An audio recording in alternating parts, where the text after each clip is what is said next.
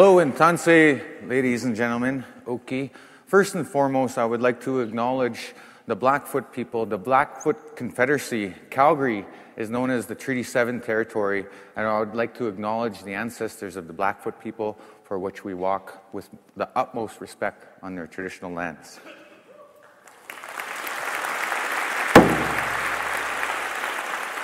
I'm here today to share with you on how to live your life in a circle. Simply by just living in a circle. We can relate to the greatest circle of all time as human beings, and it's simply just called time. Now, time has a continuous flow. It goes around and around. And like a river, it continuously flows. Like a tree, it continuously grows. And each and every one of us, through the processes and phases of Mother Earth, we experience that time and we grow. And that brings us to the wheel of energy.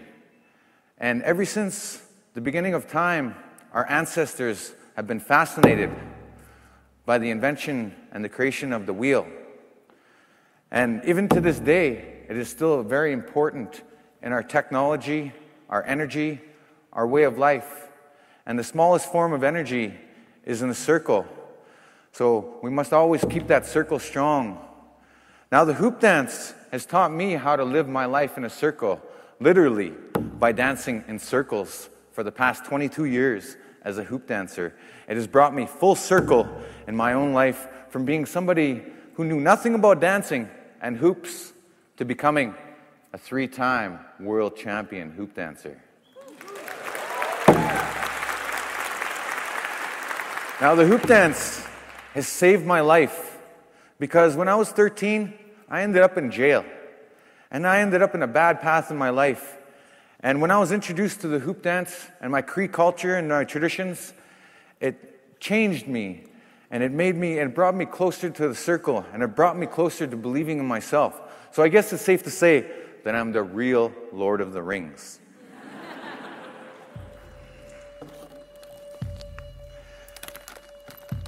Now, I'd like to share with you these sacred circle teachings that we have with the hoop dance.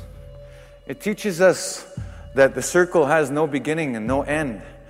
And ever since the beginning of time, our ancestors have practiced these ways. It has never been written, but it has always been told through our oral traditions that the hoop dance is one of the oldest dances of North America. And in this dance, we honor the sacred circle in many different ways in our ceremonies. And the original hoop dance ceremony, it was a dance performed not for an audience, not for how it is today, but it was done as a ceremony in prayer to help restore balance and harmony in the world. So in the hoop dance, we always honor those 4 sacred directions of Mother Earth. We honor the 4 types of life on the Mother Earth. And originally, that ceremony, it's still very much part of the performance that you're about to see today. And what I've come to know in my lifetime as a hoop dancer is what goes around, comes around, always, in a circle. Some call that the boomerang effect. What comes around, what you put out into the universe, always comes back to you. So if you want to put out positive energy into the universe, it'll always come back to you in that way, in that positive light. So that's what I've come to know as a hoop dancer as well. It's taught me about balance. What we do on the left side, we have to do on the right side of our body. And we have to create that momentum and flow. And that's another thing that hoop dance has taught us, is that we must go with the flow of nature, because once we go against the flow, then we disrupt that energy and it stops and there's no more flow. So that's what hoop dancing has taught me over the years. We must have that flow to keep going. Now, in your personal life, in your professional life, we have to have that balance too. Some of us work too much. Some of us are workaholics and we don't have a personal life. Well, that can cause us to be stressed and unbalanced and unhealthy. And then some of us know people that don't work enough, that have too much free time and can't support themselves. So there's an unhealthy balance there too. So that's what the hoop dance teaches us, creating those healthy ripples that healthy balance within the sacred circle and the hoop. It teaches us to create those healthy circles around us. But first, we must be healthy first. And then we create those healthy circles right around us. So we help people. We help people. In our culture, we call that, our elders train us from a young age, and that's called being a waskapios. In the Cree language, that basically just means the helper. And the role of the waskapios is to help out with the Sundance Lodge, or the Sweat Lodge, or the feast, or the ceremonies, or everything that is part of our culture. And it's very highly respected role to play as a waskapios, and that's what I am. I'm a waskapios as well. So when I go back home, I help out.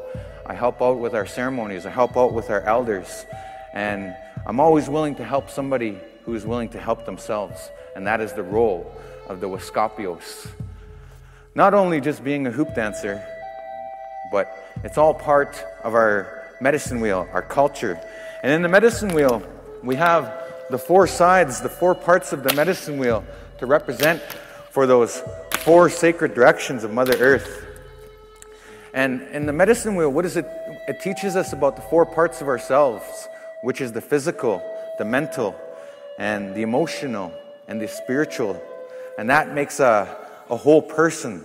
And that brings us to the 4 parts of a person, which are the spirit, because when you're born, that initial spark of life that happens inside of your mother's womb, that's that spirit that comes in. And then eventually your body starts to form, and then you're born into the world, which brings us into the physical part, your body.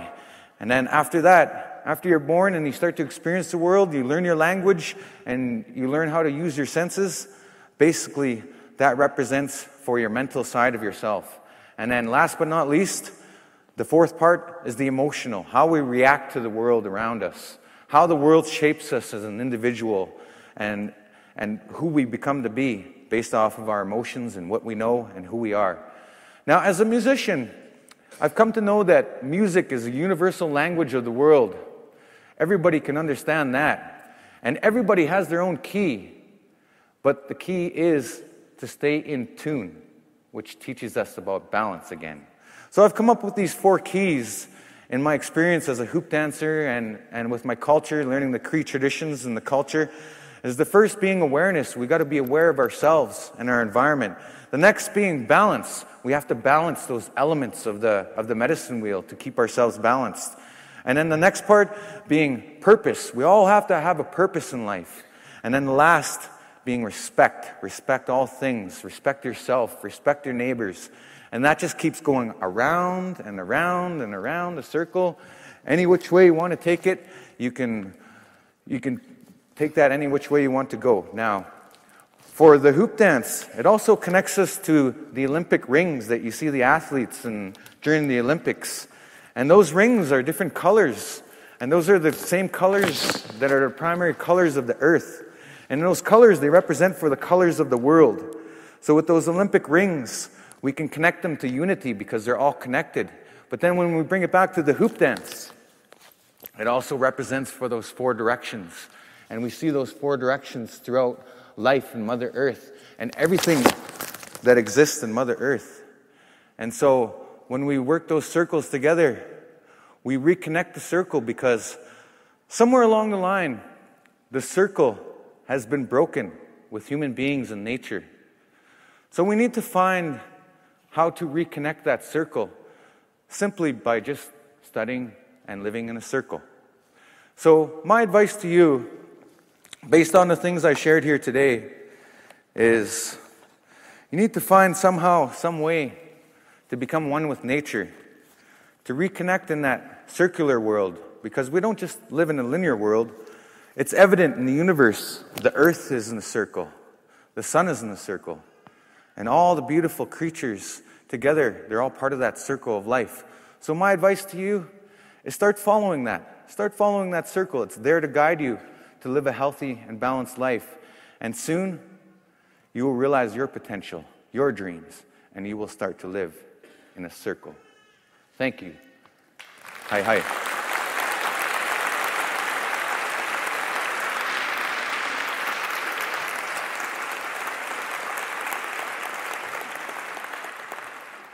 And now, ladies and gentlemen, I'd like to perform for you the hoop dance. But before I perform today, I want to point something out very important that came to my attention before coming to this TEDx. This was not planned, by the way. Today is Friday the 13th. We all know that, right? Today is Friday the 13th. And like I always do, like I always perform this routine, and this routine is really old routine, I'm performing my 13 hoop routine today. And the interesting thing about this 13 hoop routine is it's in honor of the 13 moons, because every year in our lunar calendar we have 13 moons that circulate the earth. And one other cherry on top that I thought I would share is tonight is a full moon. So it is so perfect that I'm here for TEDxYYC. Thank you.